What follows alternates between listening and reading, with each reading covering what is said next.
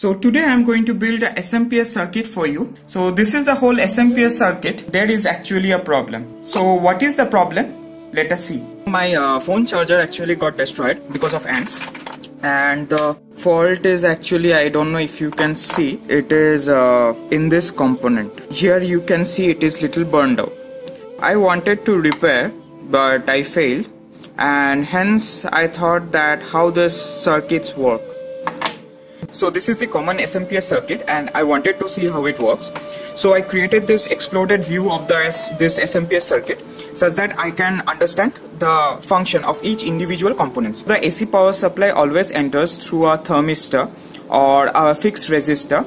So what happens, it limits the inrush current or the huge current which flows when you switch on a device. This is actually a safety mechanism. So this is a negative temperature coefficient thermistor. It means like as the temperature increases, its resistance goes down. After the AC current goes through this thermistor, which is a safety mechanism, it goes through this bridge rectifier. The bridge rectifier, which is 1N4007, actually converts the AC current to DC current. The bridge rectifiers are arranged in this configuration. The DC output from the bridge rectifier consists of ripples or noises or pulses. So we need to filter out those ripples, pulses or noises. And for that we use this capacitor. So this capacitor are actually 400 volt 2.2 microfarad. And there is actually a resistance. So it is actually a RC filter to filter out the AC component in the DC input. And this capacitor actually filters it out and smoothens the input signal. The positive part of the DC component goes through this snubber circuit to this transformer. Then after it goes through this transformer, then it goes to this IC, which is AP8022. Now this IC is connected to the ground of this DC input. Now there is another auxiliary winding. This auxiliary winding or this additional winding in the primary section is actually to power this IC. So this is a snubber circuit which consists of a high voltage capacitor and a resistance. So what happens during the switching operation, during the reverse recovery process, there is over voltage spikes or noises which can damage a diode or a switching MOSFET.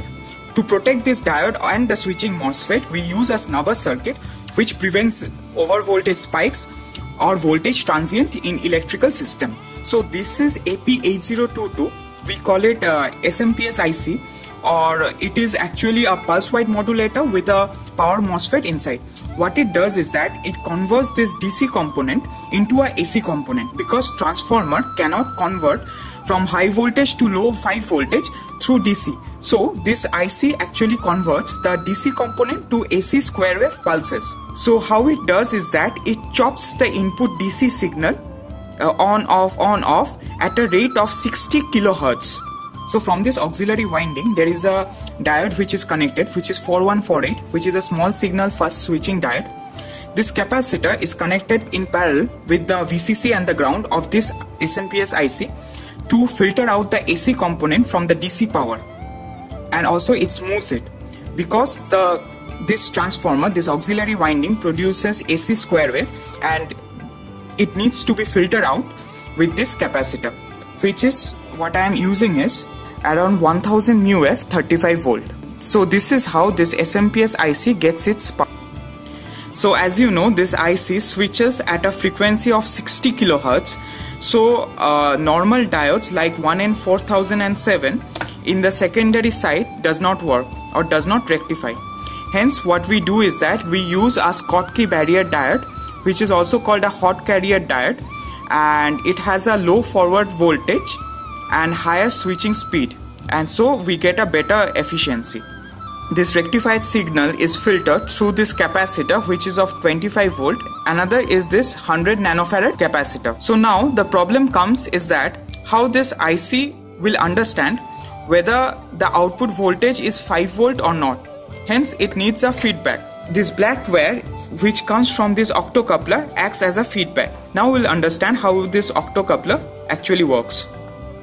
I am sorry the video ends here. Actually I need to test a YouTube algorithm, so please follow the link in the description for the part 2 of this video. And if you like the video, please press the subscribe button and like, share with your friends. If you disliked it, press the dislike button and tell me in the comment section why you disliked it. Till then, tata.